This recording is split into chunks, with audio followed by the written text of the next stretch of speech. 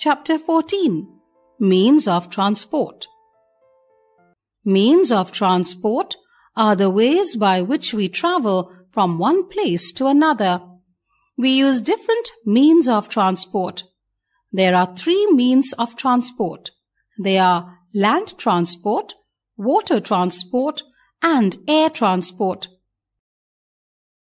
Land transport.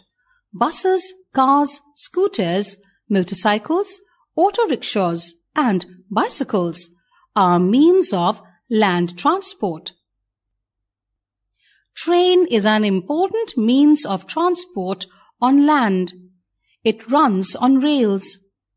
We use train to travel long distances.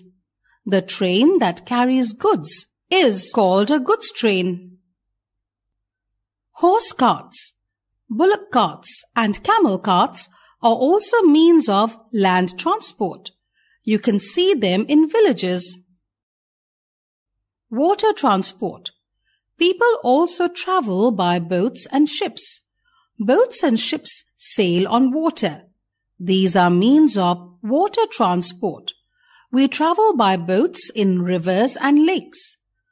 Ships mostly sail in seas and oceans. We can travel from one country to another by a ship. Air transport. Aeroplanes and helicopters are means of air transport.